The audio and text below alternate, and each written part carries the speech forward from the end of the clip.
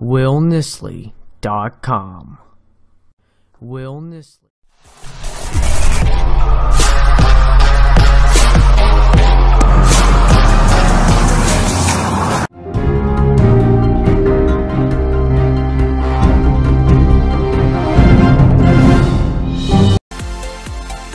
Hey, I'm Carl Azus for CNN 10, and Fridays are awesome unless you're in the U.S. Northeast and you hate snow. The region's dealing with the effects of what could be the most significant storm of this winter. When a snow emergency is declared in places like Boston, Massachusetts, you know the weather's bad. Blizzard conditions, whiteouts, more than 1,600 flight cancellations, the closure of the largest school district in the United States, and warnings to people not to leave their homes except in an emergency. This is all because of a storm system that's affected more than 60 million people in some way. That's roughly 1/5 of America's population. It came on suddenly. Wednesday's temperature at New York's John F. Kennedy International Airport was 65 degrees Fahrenheit. Yesterday, it was 25, sinking to a low of 18 overnight. And it came with snow. Forecasters predicted 8 to 12 inches in New York with wind gusts of 50 miles per hour. Boston was expected to get 12 to 15 inches of snow. And yesterday in Massachusetts and Connecticut,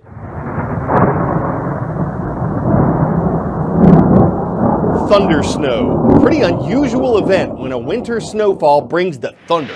The system was moving out of New York by last night, but it was expected to impact Boston through the weekend. The National Weather Service doesn't expect the temperature there to get above freezing until Sunday. Despite the storm's location, though, and despite its effects, it moved from west to east, from land to sea. It's not technically a nor'easter, though some folks were calling it that. What exactly is the difference? A nor'easter occurs within the most crowded coastline of the United States, the Northeast, and they can occur any time of year but are most common between the months of September and April. That's when weather conditions are prime for a nor'easter. You start with a low. It's going to travel from the southeast to the northeast and intensify. Nor'easters are strongest around New England as well as the Canadian maritime provinces. Now we have very warm water in the Gulf of Mexico and all around the coast of Florida. It's going to warm the air above it, and that warm air is going to clash with very cold air coming in from the north. Now nor'easters carry winds out of the northeast at about 58 miles per hour or more. And keep in mind, the wind direction out of the northeast is what defines a nor'easter. It's also going to cause beach erosion as well as coastal flooding and very, very rough ocean conditions. Now, not all nor'easters have snow, but some of the most memorable ones have dumped lots of it. Feeding a growing population, the price and availability of land, government rules and regulations, international trade laws. These are a few of the challenges faced by farmers worldwide, and they're on top of the everyday demands of producing a successful crop and making a living from it. They have a new tool that can help, though: crowdsourcing, getting information, usually through the internet, from other farmers who've faced and overcome specific problems. But what about those farmers who don't have internet access? What if you could stop global food shortages with this?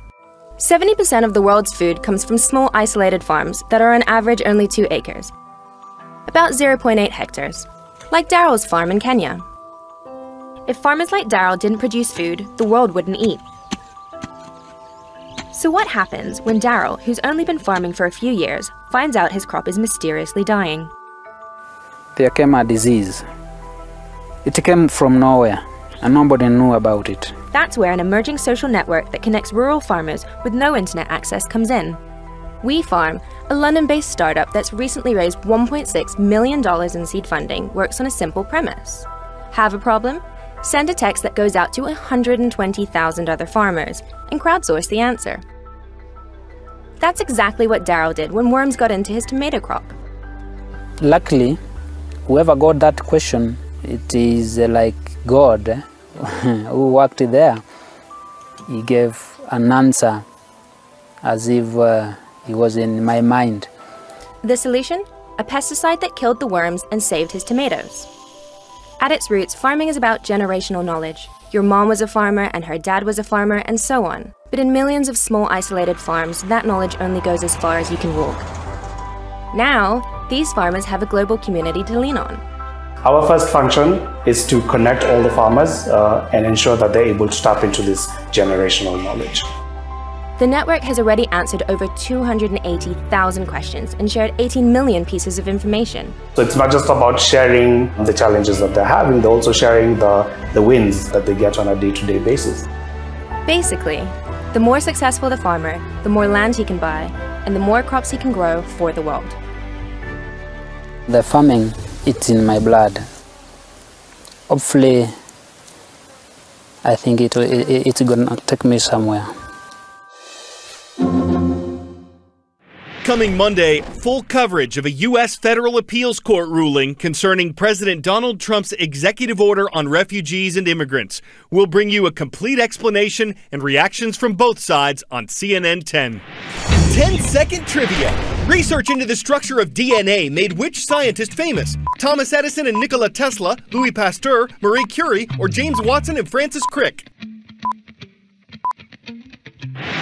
In 1953, it was Watson and Crick who described the structure of DNA as a double helix. So you hear a lot about DNA evidence used in crime investigations. And when people are accused of crimes in the U.S., they have rights under criminal due process. That's not the case with dogs. A legal expert says they're considered property.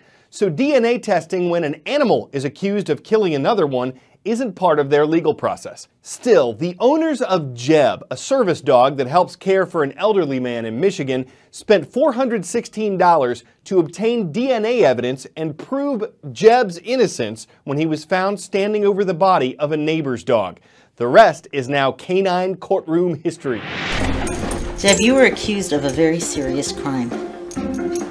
Did you do it?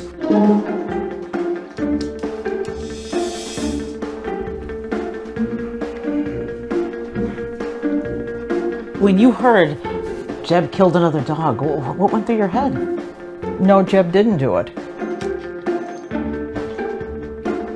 At the end of the trial, what was the judge's order? That Jeb needs to be put down because he's a dangerous dog. He had his mind made up that that dog needs to die.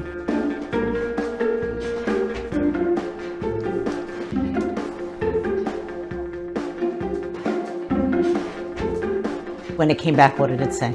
It said that Jeb did not kill the dog. His DNA was nowhere on any of the samples.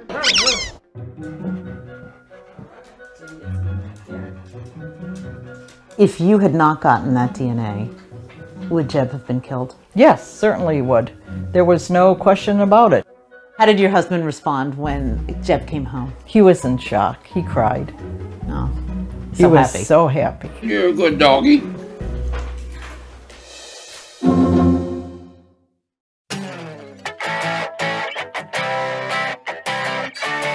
Well, they say that no two of these things are exactly alike, and these pictures prove it, at least in the close-up snowflakes captured by this CNN eye reporter.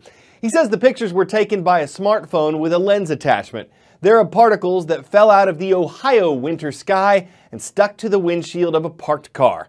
The photographer says he's been taking pictures like this for 3 years, and though some people might ask why, to us it's crystal clear. Seeing snow chilling on his car precipitated the idea, and he probably thought to himself, let us take a closer look. As a matter of fractal, who'd want to flake out on the chance to branch out and capture some frozen flake-tography? Like these puns themselves, the pictures just kind of snowball. I'm Carl Azus, hoping you have a great weekend ahead of you.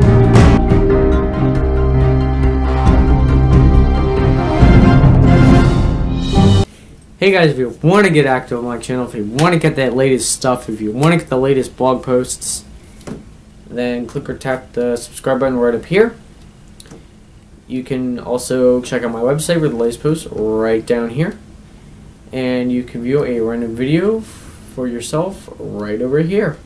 Also, I encourage you guys to check out the description down below.